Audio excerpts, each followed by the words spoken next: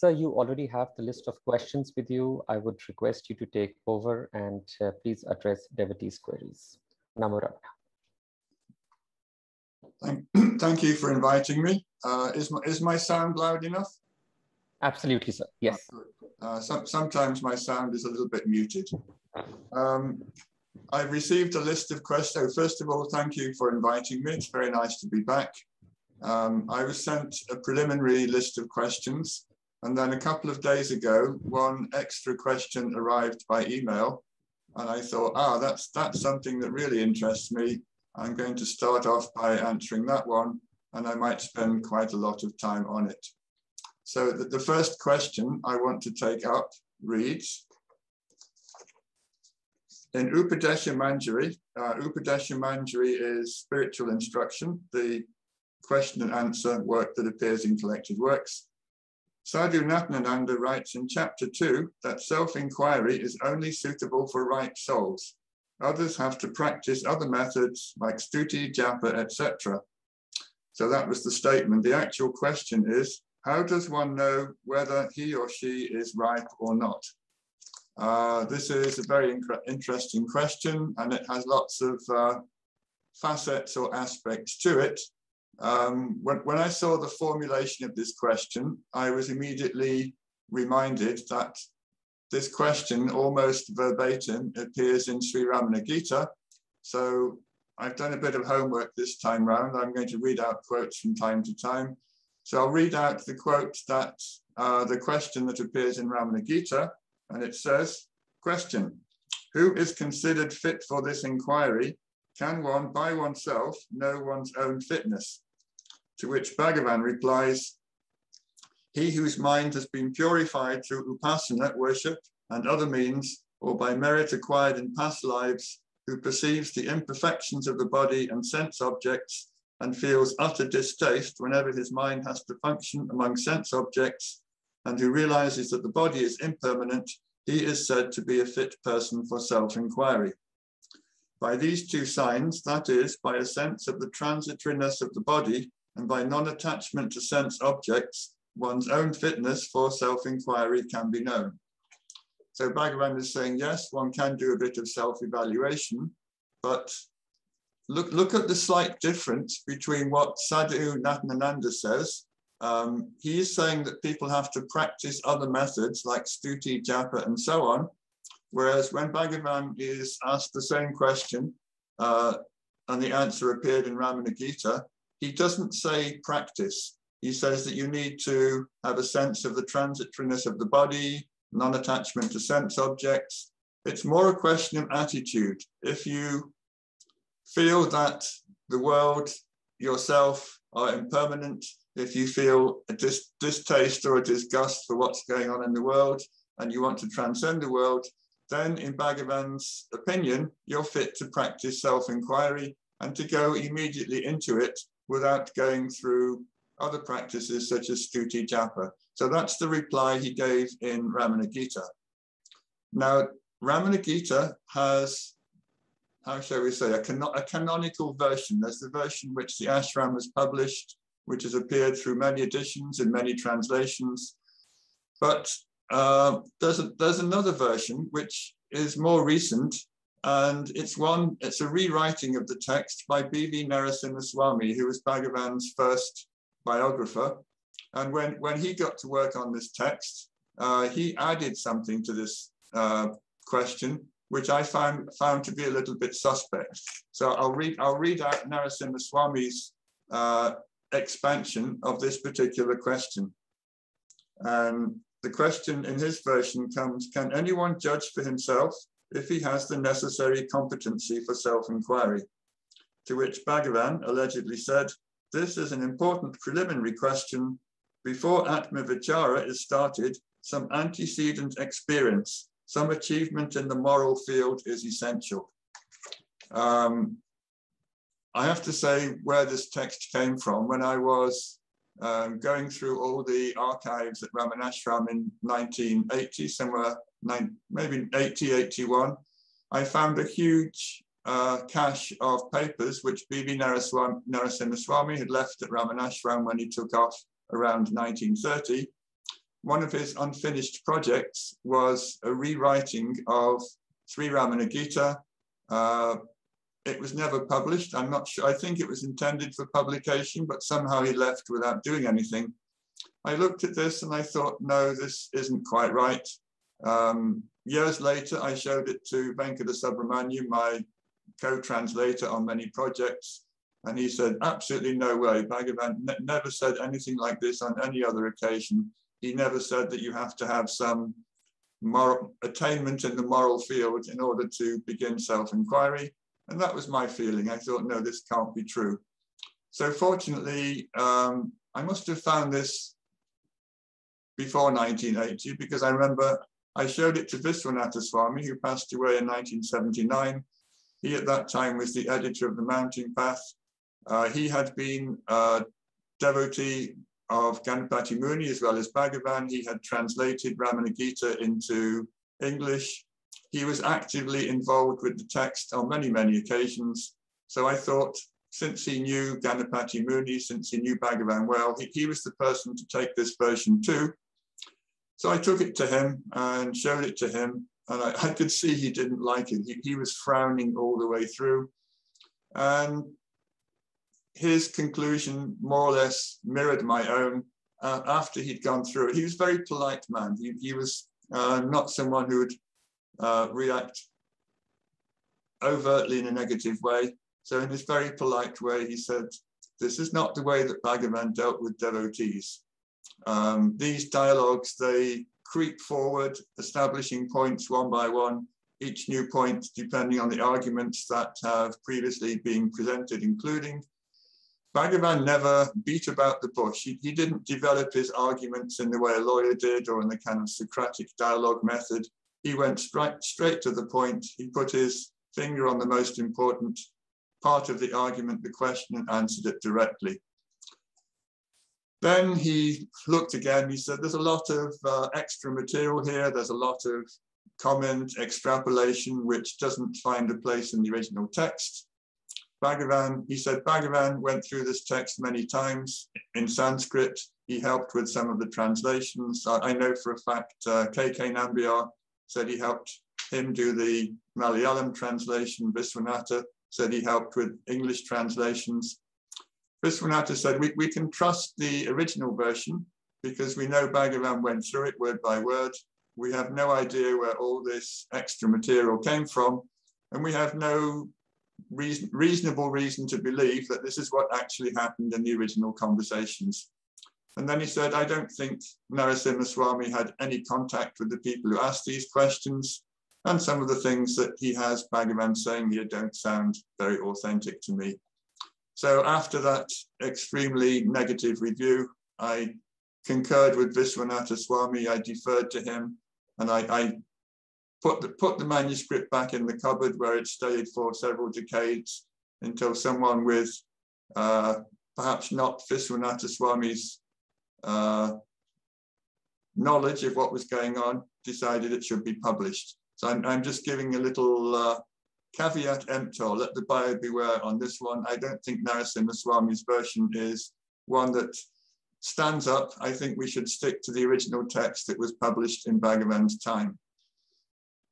So what the bottom line of that particular digression is, I don't think you need to have or need to cultivate any moral virtues or succeed in them in order to begin self-inquiry.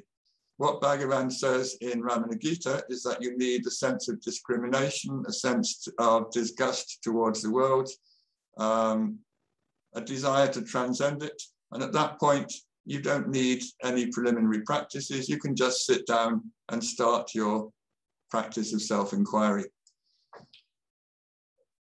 Bhagavan not only never taught that one should, through one's deeds, bring about a level of good character and dharma, which would then equip one to practice self-inquiry. In fact, he said the opposite was true. He said that if you practice self-inquiry, that's the best way to establish good qualities in oneself. So it's not that virtues lead towards a level of morality or dharma, which gives you a head start on inquiry. He said it's the other way around. If you practice inquiry properly, then all those virtues accumulate inside you. So I will just read a quote that appears in Day by Day with Bhagavan, I think, yes.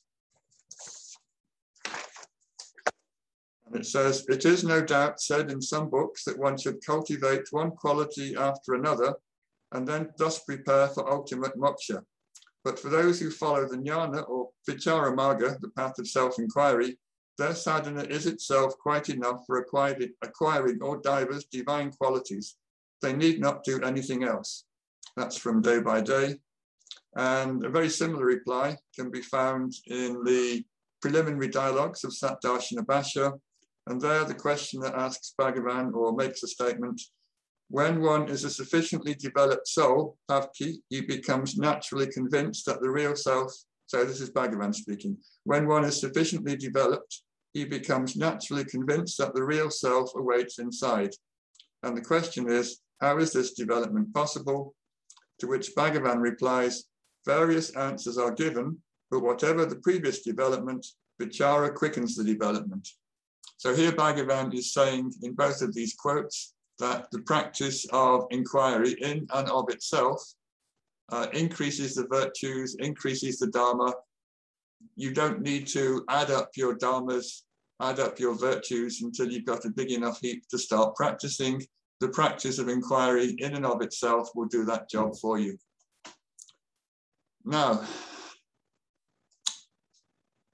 it's clear that Bhagavan does on several occasions indicate that there are some people who are ready to do inquiry and some people are not.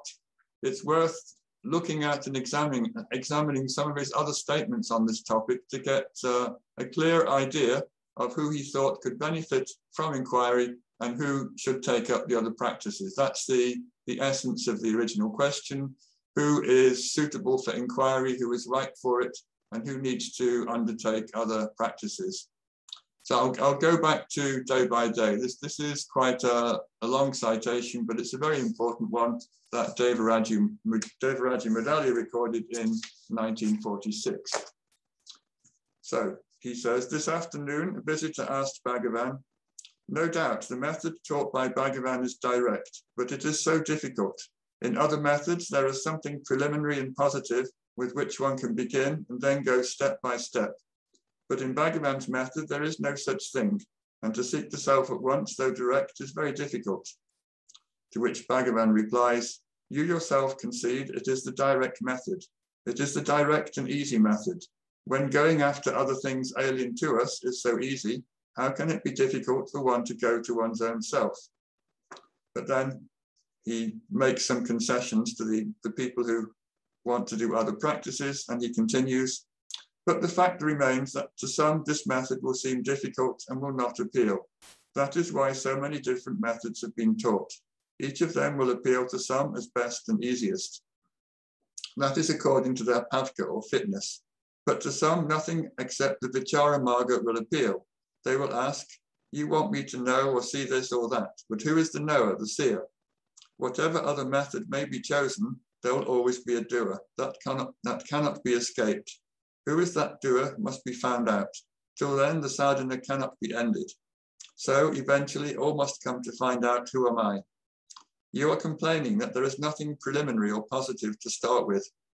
You have the I to start with. You know you exist always, whereas the body does not always exist. For example, in sleep. Sleep reveals that you exist even without a body.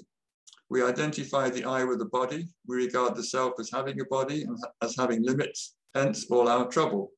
All that we have to do is give up identifying ourselves with the body, with forms and limits, and then we shall know ourselves as the self that we always are. Now, in that particular long section, Bhagavan was invited to suggest preliminary exercises or practices that would lead up to self-inquiry. At the beginning of his answer, he rejected completely the suggestion, pointing out that the true starting place should be the I or the I thought.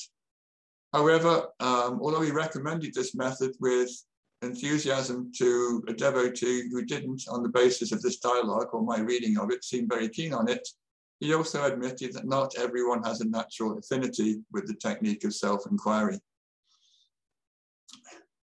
In this day-by-day exposition by Bhagavan, he doesn't specifically mention the Ramana Gita qualifications at all about having disgust for the world, developing detachment, and so on. All he says is that those who are temperamentally inclined, I think that's the best phrase, towards vichara can and should practice it, whereas those who are not should take to other methods. The bottom line here for me, and I think this is my conclusion after reading all these texts, is that if you want to do inquiry and feel good about it as a productive and viable method, then you're qualified to follow this practice. You don't need to start with something else, and you don't need to convince yourself that you're unfit to practice. If you think this is the method for me, I trust Bhagavan, I believe Bhagavan when he says this is the most direct method, I want to do this, then all that particular attitude that you have about the practice, the faith you have in Bhagavan, those make you qualified to start doing the practice. So I'll now read a little section from Talks, which is also supportive of these arguments. Bhagavan is saying there, if, however, the aspirant is not temperamentally suited to vichara, he must practice bhakti, devotion to an ideal, maybe to God, Guru, humanity in general, ethical laws, or even the idea of beauty. When one of these takes possession of the individual, other attachments grow weaker, dispassion, vairagya develops. Attachment for the ideal simultaneously grows and finally holds the field. Thus, ekagrata, concentration, grows simultaneously and imperceptibly with or without visions and direct aid. In the absence of inquiry and devotion, the natural sedative of pranayama, breath regulation, may be tried. This is known as yoga marga. If an aspirant be unsuited temperamentally for the first two methods and circumstantially on account of age for the third method, he must try the karma yoga, doing good deeds, for example, social service. His nobler instincts become more evident and he derives impersonal pleasure. His smaller self is less assertive and has a chance of expanding its good side. The man becomes duly equipped for one of the three aforesaid paths. His intuition may also develop directly by this single method. Now, contrast this with the traditional ways of doing things. In many spiritual traditions, I would say most of them, beginners are given preliminary practices, exercises, and don't move on to the supposedly more advanced ones until they've demonstrated that they have done the first one successfully. But as the preceding quotation from Talks indicates, Bhagavan didn't follow this approach. He asked almost everyone to start with self-inquiry, and only if you complained that you didn't feel it was right for you or it wasn't suitable, then you would recommend other methods. So if you complained you weren't getting the hang of it or you weren't attracted to it, it was left to you to decide what you wanted to do or whether or not you wanted to continue with the inquiry as Bhagavan had suggested. So that there's one very important sentence I'm going to say now. I hope it doesn't get lost in all these quotes and possibly contradictory statements. And the sentence is, Bhagavan never ever told a single devotee that he or she was unfit to practice this method. So there are a couple of citations. There's one from Upadesha Manjari is one, written down in the early years of Bhagavan's teaching career, in which he did say that self-inquiry was for ripe souls or mature souls only. He didn't specifically say what ripeness was, or he didn't specifically say you had to do exercises to become ripe. He didn't say you had to have a moral base to be ready for it. He said, if you want to do it, you have my blessing, go ahead and do it. And in my opinion, the only qualification you need to do self-inquiry is a passion to do it and a passion to succeed. So let's go back to the original question for a moment. The question says, self-inquiry is only for ripe souls. Other people have to practice methods such as stuti, japa, and so on. I've talked about this to some devotees, and they point to Upadesha Saram, Upadesha Unya, excuse me, saying that there's a graded hierarchy of practices that Bhagavan recommends in that text. And I tell them to look closely at the text, because at no point is he saying that you start from one, you master that one, you go on to the next one, you master that, and so on. He does start with low-level, if that's the right word, practices, and move up to higher level practices. But if you look at what he's actually saying, it's quite clear that he's simply giving them ratings. He's giving them scores, if you like, on how effective they are. And he's not saying that you have to do one, and when you're good at it, you have to go to the other. So the key verses are around 7, 8, and 9 of Upadesha Undiyar. And he says things like, better than singing stotras, hymns of praise, is repeating japa, the name. And it's better to do it in a very low voice than say it out loud. Better than that still is to meditate with the mind. Better than having sporadic or intermittent bouts of meditation, it's better to have meditation in a continuous current with no breaks, steady as a stream. He compares it to a flow of oil, and so on and so on. So he's not in this text saying, start at the bottom of this ladder, do your japa, and then progress onwards and upwards. He's simply saying to a group of sadhus in a forest, if you want my opinion, method A is superior to method B, and so on. But in all his teaching career, he never said start with method A, go on to method B, method C, and so on. He always said, or always offered people the possibility of starting at the top, starting with self-enquiry. And if they were hesitant, if they felt something else made them happy, peaceful, quiet, he'd say, fine, carry on. You asked me what the best method was. I told you, if you want to do something else, then do something else. Now, there's a wonderful story that I first came across in the pictorial souvenir that came out to commemorate Bhagavan's birth centenary around 1980. It was narrated by Kanchi Swami, and the background, since Ganapati Muni is involved in the story, he's in the hall. I'm guessing it took place sometime in the 1920s, since Ganapati Muni left Tiruvannamalai in 1929 and never came back. So Ganapati Muni was present in the hall when a group of local villagers arrived, went up to Bhagavan and said, how are we to control the mind?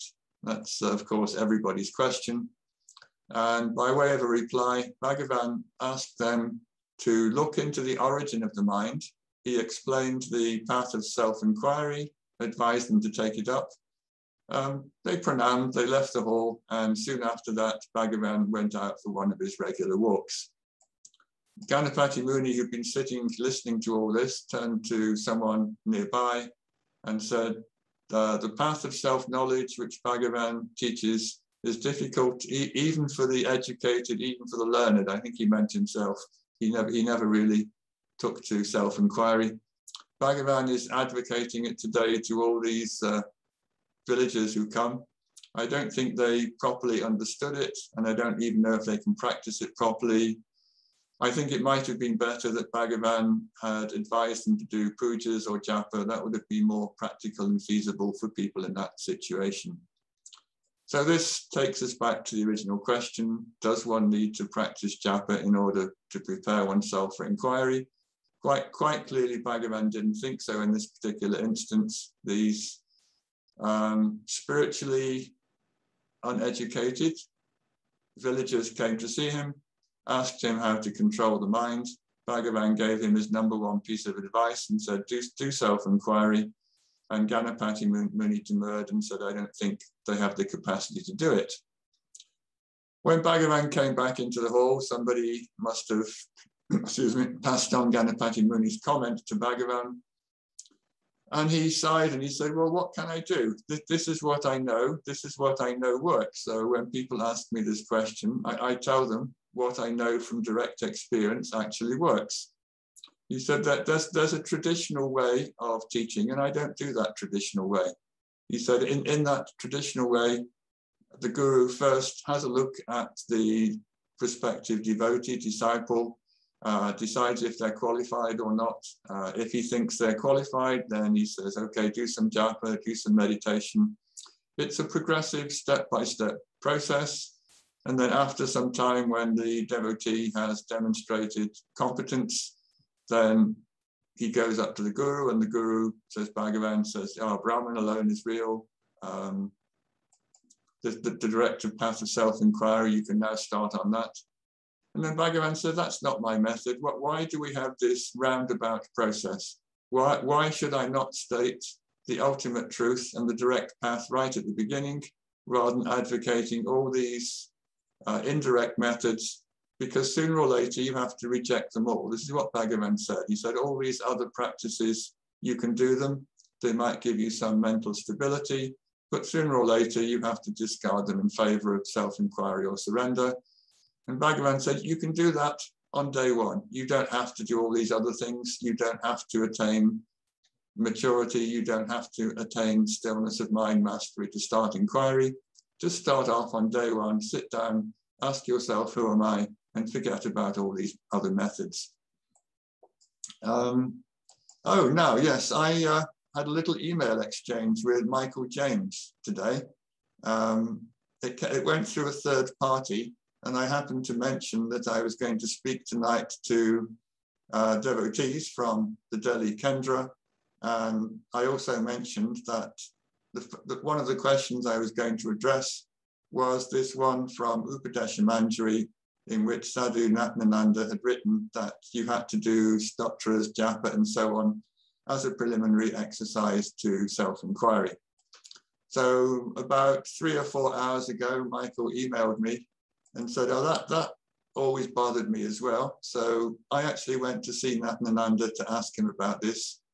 So we're back to probably 1976. We both arrived in Tiruvannamalai the same year. I actually was Sadhu Natyananda's neighbor for the last few years of his life. I lived in the Osborne compound. He lived in the compound next door. Michael went there with Sadhu on to talk to him, and Michael was bothered by this same question which appeared in Upadesha Manjari, and he asked Sadhu Natyananda why, or what were the circumstances in which Bhagavan advocated these additional practices as preliminary things you had to go through in order to be ready to do self-inquiry. Michael said he remembers Natyananda getting very animated in his answer.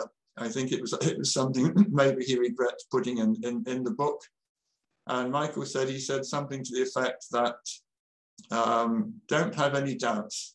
Anyone who is attracted to the practice of self-inquiry that Bhagavan has taught us has sufficient bhavka, sufficient fitness or readiness. All the other practice that Bhagavan referred to are only for those who are not attracted to this practice. So for them, all these other practices have to be handed out. So this is, again, essentially what Bhagavan himself was saying in the quotes I read out from Day by Day and talks. Natyananda then, interestingly, he went on to explain to Michael that at the time he asked these particular questions, he was having doubts about his own fitness as to whether he should follow the path of self-inquiry. This is interesting. I didn't realize the context of this particular question until today, until Michael sent me this information. So he felt at the time that he wasn't totally convinced that he was ready for self-inquiry. And I think he put these other practices in as possible options. But he said as he went through them with Bhagavan, Bhagavan pointed out their limitations one by one. And then Bhagavan more or less said, well, which path, which approach appeals to you directly? And Natyananda replied that he felt very much attracted to the path of self-inquiry, Atma-vichara. And then Bhagavan said, then this is alone the path to which you are suited. This is what you have to do.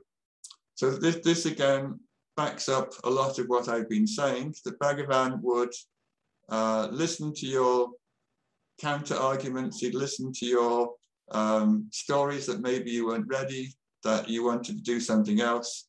But in Natyananda's case, he discussed the options with him, and having ascertained that Natyananda was quite clearly inclined to do self-inquiry, he said, this is your practice, this is what you should do. go ahead and do it. And somehow I think this was recorded not quite the way that Bhagavan told Natyananda. It came out that some people need to practice these recitations, these japas, as a preliminary to self-inquiry. I think Natyananda on this occasion wasn't saying that to Michael. He was saying this was just a personal conversation I had with Bhagavan, in which Bhagavan went through all the possibilities that could be done, demonstrated that Atma Vichara was the most direct. And then after that, he directly asked me, what appeals to you the most? And when he said Atma Vichara, he said, that's your path, follow that path. There is, I talked a little bit about verses from Upadesha Saram, Upadesha Undiyar. There's a very, very important verse later in the text after he's given the hierarchy of all the practices. Before I give it, I'll give the preliminary ones. In verse 18, we're on the section which deals with self-inquiry by now. Having gone through all the lower grade practices, if you like, Bhagavan turns his attention to self-inquiry and says, mind is only thought. Of all thoughts, the thought I is alone the root thought. What we call mind is only I. And then he goes on in the next verse to say, when you look internally and ask yourself, what is the rising place of this I? The I will die. This is jnana vichara, this is self-inquiry. So that's how he defines self-inquiry in Upadesha Undiyar. But then the really important answer, or the really important statement for this particular little talk that I'm into, is verse 17, where Bhagavan says, when one studies the nature of the mind without forgetfulness, one discovers there is no such thing as mind. That's classic self-inquiry. And he concludes the verse by saying, this is the direct path for all. So when Bhagavan wrote, this is the direct path for all, he was indicating that the practice was available to everyone and that everyone could profitably take up the practice. So having walked around this subject, approached it from several directions, my advice, based on what Bhagavan himself said, to anyone who thinks they're not ready for it or fit to start it, is don't avoid starting it, thinking that you have to take up some other practice, thinking it will get you ready for self-inquiry. If you want to be a good violinist, you pick up a violin and you keep practicing on that instrument until you get good at it. You don't pick up a clarinet and hope that after a few months or years of playing, that will make you a better violinist. That's not the way it works.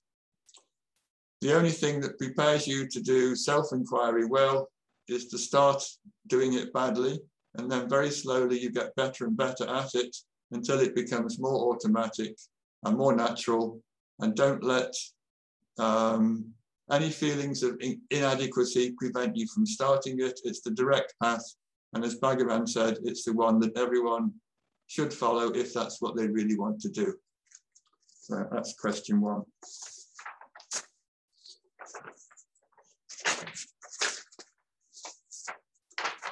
Next question. Lost it.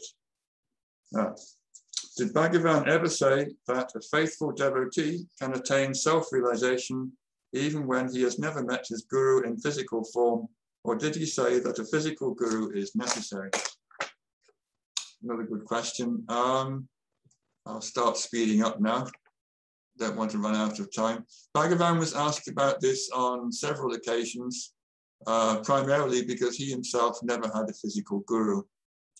Generally, when he replied, he said that a guru is necessary. I don't know any recorded quote when he said a guru was not necessary, but he never insisted that the guru needed to be in a human form. He couldn't really do that because his own guru hadn't been in a human form. He did say it was necessary, but he didn't say it had to take a human form. On a few occasions, he cited the story of Dattatreya and his 24 gurus, a very entertaining story. Dattatreya, who was a sage who, according to Bhagavan, attained jnana through having a wide variety of very unobvious gurus, the 5 elements, the sun, the moon, various animals, a pigeon, a python, a moth, a beetle, a bee, an elephant, various people he encountered during his life, a honey gatherer, a courtesan, a child, an archer, and so on. Total of 24. He learned something from all of them, and the cumulative effect of all of these teachers and all of these lessons was that he realized the self.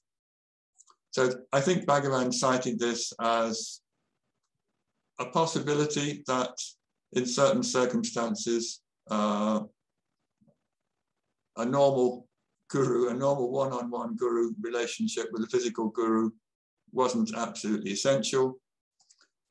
There is one occasion where somebody mentioned that Bhagavan didn't have a physical guru, and rather interestingly, he said, I must have had one at some time or other. I think the implication of that is he was referring to another life. He obviously didn't have one in his final life. In some of his poetry and his verses, he wrote, it was the power of Arunachala that brought about his own realization. And he also wrote, Arunachala is the guru. He never said my guru. He said Arunachala is the guru, implying that Arunachala could perform this function for other people as well. So I think Bhagavan, in conceding that he didn't have a physical guru, he said once he must have had one in some other life. And in his final life, he was willing to say that Arunachala could serve as the guru because it had the power to do the work, the business that gurus had to do. Bhagavan always taught that the guru is the self within. He's not the form that you see on a sofa or anywhere else. He said this inner guru is always available to those who turn their attention towards him. He did say, though, that most people can't be immediately aware of the formless inner self, so they have to focus on the form of the physical teacher or practice his teachings. And he said both of those alternative routes would ultimately take one to the true guru, who is the inner self. So yes, a guru is necessary, but according to Bhagavan, he doesn't have to take a physical human form. But at some point, you all have to come to the inner guru, and it's that inner guru that destroys your residual sense of I and makes you one with him.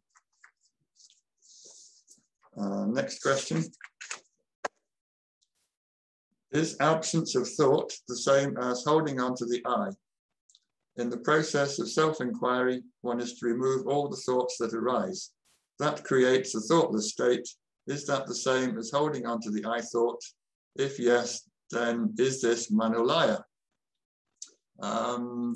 Some statements here which I'm not going to agree with. So I'll break down the question into its component parts and go through them one by one.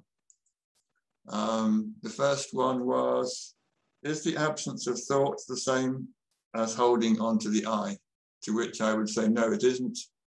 An absence of thought may be a consequence of self-inquiry, but it's not the inquiry itself.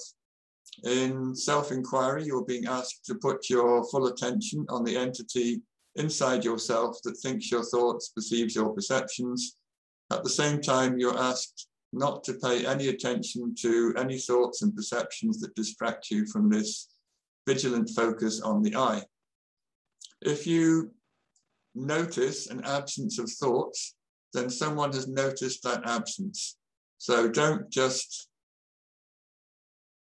think to yourself, oh, I'm thought-free, that's great, that's wonderful. Be aware of the one who's registering the absence. You can be thought-free and not have a witness to the thought-free state, that's fine. If you're not having the thought, oh, that's great, I'm in silence, then there isn't a witness or an observer of the silence, you're just silent. But if you've noticed a state in which you're not having any thoughts, you've somehow brought your I back into existence to register the fact that you don't have thoughts and you're being quiet and peaceful. So inquiry is not passively dwelling in a thought-free state. It is instead an intense focus on the entity that thinks the thoughts. If your state of mind seems to be a relatively quiet one, note that that state of quietness is an object of your attention, and be aware of the one who's thinking, I have a quiet mind.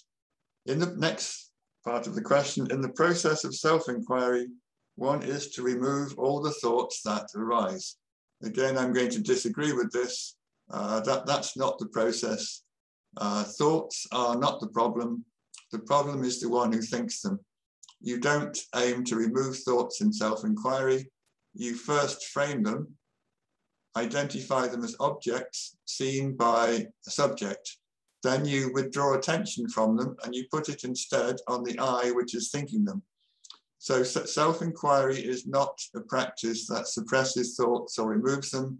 It treats thoughts as observed objects and then moves attention away from those observed objects back to the observer of them. And then there's another portion of the question which says, that creates a thoughtless state. Is this the same as holding on to the I thought? If yes, then is this manolaya? I've already answered the question about the thoughtless state. I'll just focus instead on the term manolaya that appears at the end of the question. In Bhagavan's teachings and the explanations he gave, manolaya is seen as an undesirable state. It's a state of torpor, semi-consciousness that is essentially dull and tamasic. It appears to be thought-free, but it lacks the radiant clarity of the sattvic thought-free state. People who are in it might think they are having a good time because they're not being disturbed by thoughts, but it's almost like a semi-anesthetized state, according to Bhagavan. It's not doing you any good. You're not making any progress in this state. And you can, he said, be stuck in it for quite a long time. There are a couple of incidents in the Ramanashram literature of Bhagavan spotting devotees who had fallen into this manolaya. I think Kunji Swami has recorded one. So he talked about an incident of a devotee who went into manolaya in the old hall. Bhagavan spotted it and asked someone there to take the person outside and said, take him for a walk, make him walk up and down outside, get him out of these states. And he added that people can stay in these states for long periods, believe that they're great states, but they're not, he said they're not conducive to progress. I think this is one reason why he said that inquiry, or being aware of the self, was something that could and should be done in the midst of worldly activities. If you can do your inquiry while the body is active, there's no danger of falling into these soporific states of manolaya. Next question. Is there a daily routine that a seeker should follow? Did Bhagavan prescribe any? Again, I'll give a fairly brief answer to this because the answer is no, he didn't. I don't think he ever gave out prescribed routines because that wasn't his style. He wasn't prescriptive. He didn't tell people what they should or shouldn't do. In a general kind of way, he said, put your attention on your family and work at the times when they need your attention.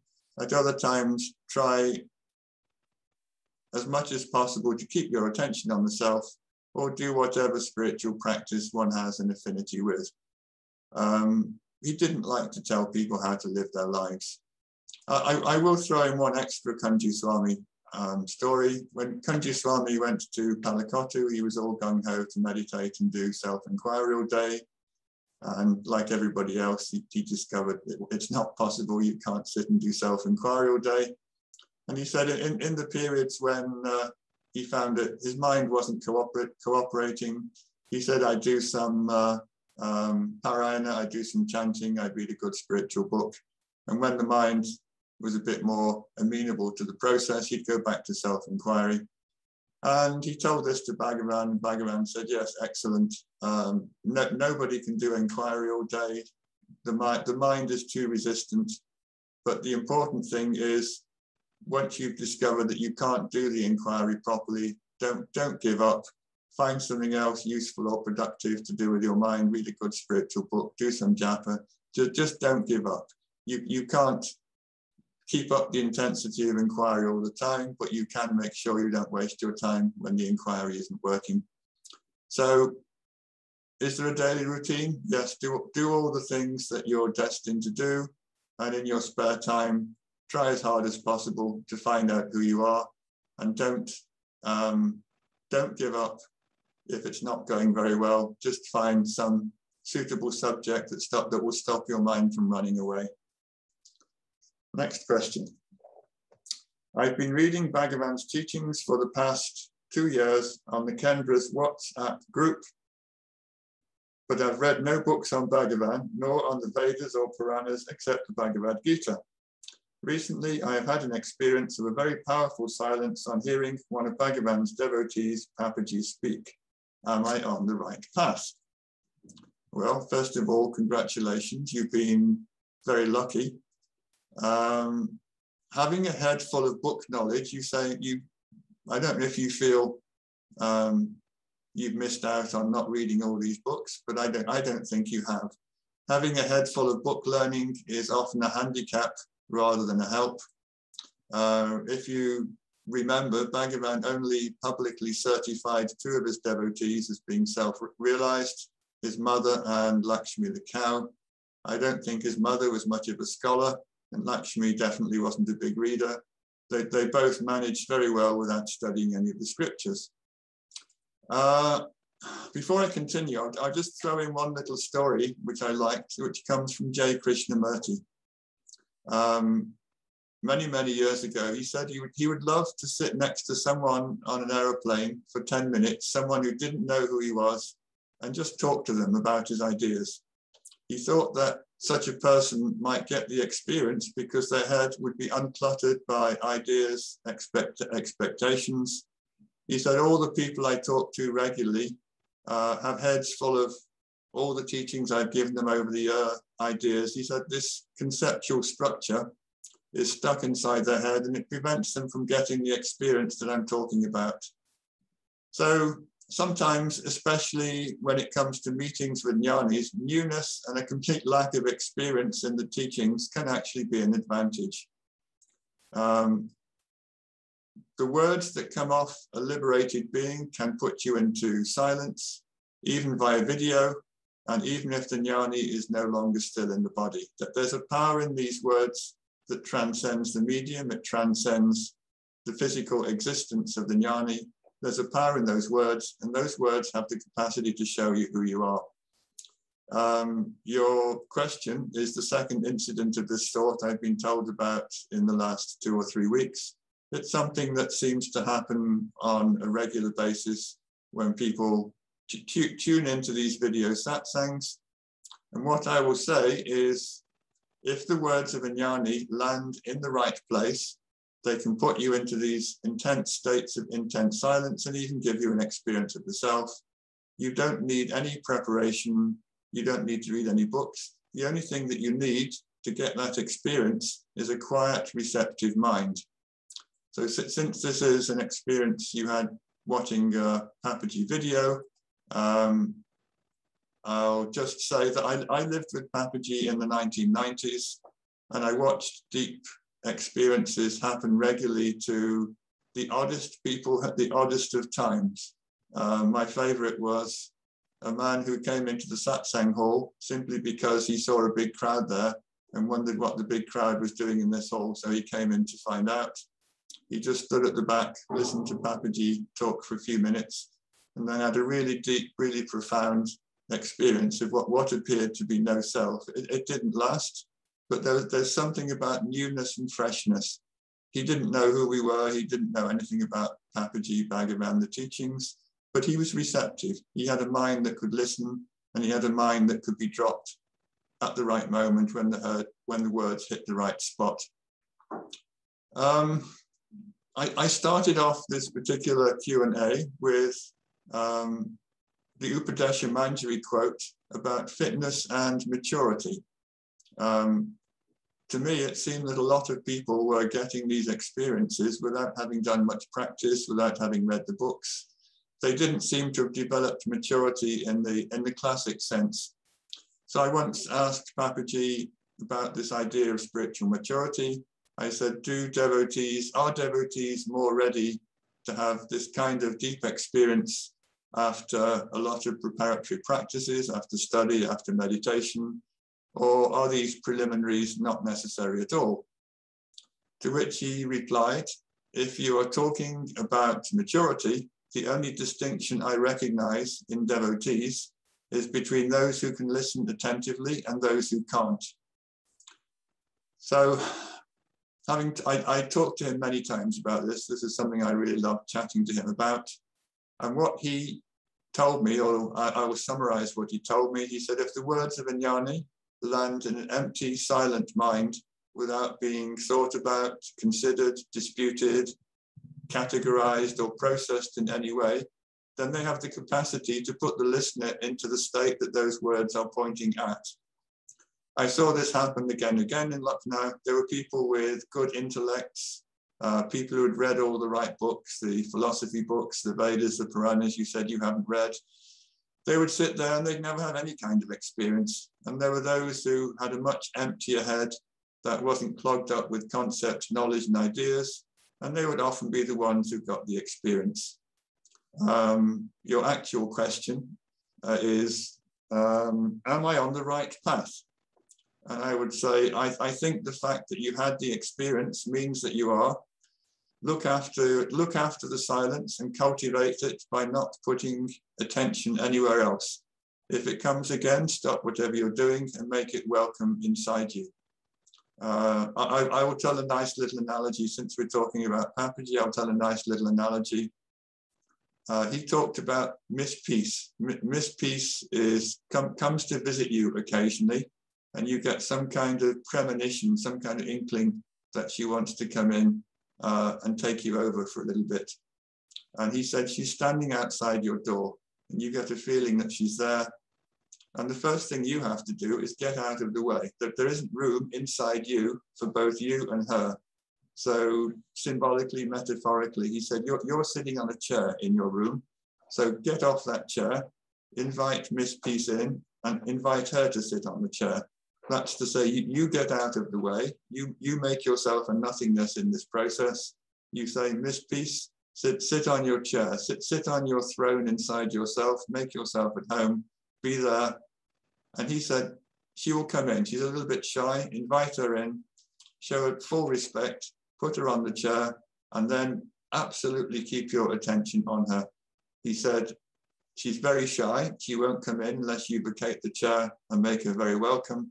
But once you put her on the chair, she gets distracted. She gets bored very easily. If you're not putting your full attention on her, she'll notice it and she'll get up and walk out. So the two stages are make her welcome, invite her in, get off the chair, get off your sense of being a person inside the body, allow Miss Peace to take you over. And then as she takes you over, keep absolute, full, undivided attention on her, because the moment your attention wavers and goes somewhere else, Miss Peace says goodbye and disappears. So the next question is, when one begins to stabilize in the self, does it hasten the passage of karma? I have two impressions. One is that it hastens karma, and the individual must accept the consequences of karma over many lifetimes. The second is that karma disappears and has no real bearing anymore. Things just flow and are much easier. Which is a truer impression? Again, I'll keep this one a little bit short because I'm overrunning a little bit. I would say, but I think Bhagavan would say that until there is a definitive moment of self-realization, karma will always be there.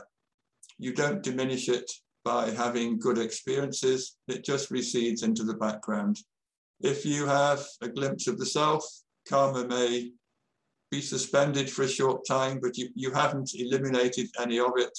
When individual identity resumes, karmic and karmic consequences come along with it. The unfortunate truth of the matter is, if you think you're a person who occupies a body, a person who makes choices and who plans for the future, then karma will stick to you and it will bring you back life after life. You can have nice, pleasant states where you might feel a sense of union with the self, but you haven't eradicated karma. It's just kind of receded into the background a little bit. Sooner or later, it will come back and bite you again. If the locus of identity is the self, if that's what you identify with, if you know yourself to be that self, if you've permanently ended the idea that you are an individual inside the body, then karma ends for good. there is no karma for those who fully and permanently know themselves to be the self. So I would say there's no gradual diminution of karmic effects. This question seems to imply there's a slow attenuation of karma and its effects, or maybe you don't notice them so much, or maybe they don't affect you so much. Apologies if I'm misreading that, but that's the implication I'm getting. I don't think that's the case. Karma is a very binary system. If you have an I thought and body identification, there will be karma, and it will never end until that I thought goes. And if you don't have an I thought, there's no karma at all. Oh, here's a good question. Lots of good questions, by the way. I'm enjoying these. How do I know if I'm doing self-enquiry correctly? I try to focus on the I, but I cannot find the source of the I. I feel stuck. Are there any means by which I can know I'm doing the practice correctly and hence making progress? I think this is a question a lot of people are. Judging by my email inbox, this is a question that many people ask. The instructions on how to do self-enquiry are very simple, and they're fairly easy to put into effect. The problem is, or this is my perception of it, people try the practice. They don't have any tangible results except sporadically, and then they come to the wrong conclusion that they're not doing it correctly. If you are trying to be aware of the I thought, if you go back to it whenever you recollect that attention has strayed elsewhere, then you're doing it correctly. Don't judge yourself. Don't judge how well you're doing it by effects, results, and consequences. They're not the best way of judging whether you're doing it properly or whether you're making progress. As I said, I get lots of emails from people who think they're doing it wrong simply because they have expectations of what's going to happen when they practice. And when those expectations are not met, they think, oh, I'm not doing it. I'm not doing it right. I'll write to David and find out what I'm doing wrong. You're not doing it wrong. If you're holding on to the I as much as possible and going back to it when you get distracted, then you're doing it properly. Self-inquiry is not a technique for instant gratification. That's not the way it works. It's not something that produces immediate results. Although I will say that when people start the practice, they often have a honeymoon period where everything goes well for a while. I think that's possibly why they think after a few months when the glow has worn off and it's not doing so well, that they think, well, maybe I'm not doing it so well. I used to have good experiences, good states. Now they're not happening so often. I must be doing it wrongly or badly. That's not correct. You get a kind of bit of a free bonus when you start. You get lots of nice, happy states. And then after that, the hard work starts. And as I say, if you stick at the practice, if you refuse to get distracted by other things, if you can keep your attention on the I, then yes, you are doing it properly. When people ask me this question, there's a standard quote by Bhagavan, which I often invoke. And somebody asked Bhagavan, how can I tell if I'm making progress or not? And to which he replied, to whatever extent one becomes free from thought, to that extent one can say one's making progress. That's fine, except that I think the vast majority of people are not free from unwanted thoughts, so they don't have that particular litmus test to work out how well their practice is going. But there's another way. There's another way of looking at this problem, if you like. Am I making progress? Am I doing it correctly? So I will ask a counter question. Do you care about self-inquiry to the extent that you want to do it more and more? Is it something that you feel drawn to? Do you have a passion towards it? Do you feel that self-inquiry is something that calls you on a regular basis? Do you really, really want to succeed at it? Do you want to attain liberation? Do you want to attain peace? Is this something that's really important in your life and it's something that you want to go for and accomplish? If you ticked any of those boxes, then you're doing it well, because I think one sign of doing the practice properly is that you want to go back for more. It becomes addictive. You want to try harder and harder. You're not satisfied with samsara. You want to get out of it. You have a passion to transcend, a desire to get beyond it all. And that's what takes you to inquiry. It's what takes you back to the I and the again and again.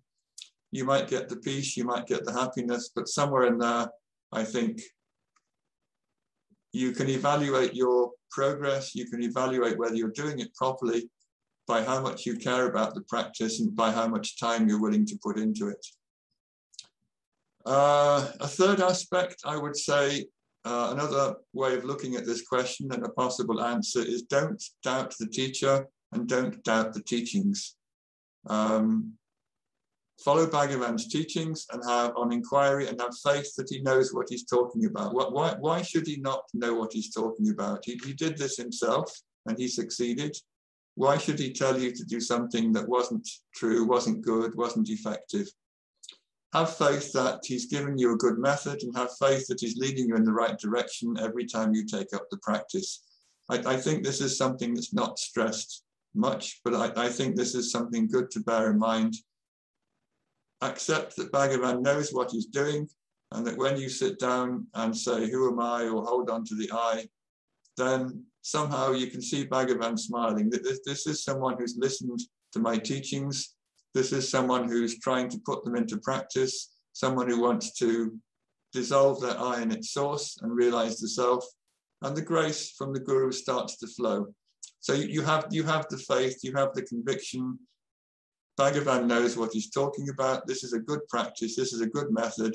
When I sit down and ask myself, who am I? When I sit down and hold on to the I, Bhagavan is there on my inside, looking at me, pulling me towards him. Have that faith, have that conviction. If we follow his instructions, if we don't think about them, if we don't doubt them, then we end up in the right place. There's one little story. I told this story about 10 years ago when somebody asked me a similar question. I'll throw it in as a concluding story because I think it shows how good it is to have faith in Bhagavan. It's a kitchen story. In the kitchen, there was a big pile of eggplant stalks. That's the end that you throw away with the spikes on. There's a stalk, and then there's a little kind of piece that holds the main vegetable. These are not eaten, and at Ramanashram, not even the cows could be persuaded to eat them because of the spikes on the edges. And Bhagavan came into the kitchen one day and announced that he wanted to make a dish for everyone that day out of the eggplant stalks. So people didn't say, that's ridiculous, nobody eats these, even the cows won't eat them. There was one man. He said, yes, Bhagavan. And Bhagavan said, put them all in that big pot, put some water on, simmer them, put this in, put that, start stirring this, and I'll come back later. This man didn't think this is going to taste terrible, or maybe I should add something else to make it taste better. He knew his instruction was stand by this pot with a stick and stir till Bhagavan gets back. So the morning went on, and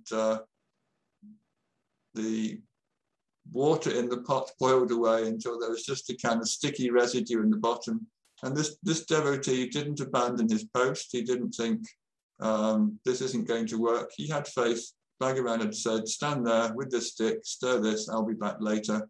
And at the last possible minute, Bhagavan wandered in, peered into the pot and said, oh, that looks great. Just add a little bit more water, stir it up, and that will make a great dish. This particular dish was served to the people in the dining room. They all thought it was wonderful. They asked for seconds, and no one had the slightest idea what it was. Now, for me, the bottom line of this is that Bhagavan gave an instruction. He said, stand here with the stick, stir, I will be back later. So transfer that to self-enquiry. He's saying, hold on to your sense of I. That's all you have to do. If anything else arises in your mind, ignore it, take your attention back to the I. I will be waiting for you, if you like, at the end when you finish this process. So it's not up to us to say, this isn't working, maybe I can do better, maybe I'll tweak the method, maybe I'll find a slightly more advanced or evolved way of doing this. There's a very simple set of instructions. Bhagavan has given us these instructions. If we stick to the letter of what he said, if we have faith that he wants us to get back to the self as quickly, as efficiently as possible, he's not asking us to do odd things that are going to take us off in the wrong direction. If we have that faith, if we just hold on to that eye, refuse to be distracted, don't get involved in side issues such as evaluating what progress we're making, deciding whether we're doing it correctly or incorrectly. If we just stick literally to what he said, these are the instructions, I am now carrying them out, then the grace of Bhagavan will come. As with the kitchen story, at the right moment, he will come along, he will stir it and say, that's it, you're cooked, you're finished. So thank you for listening to me.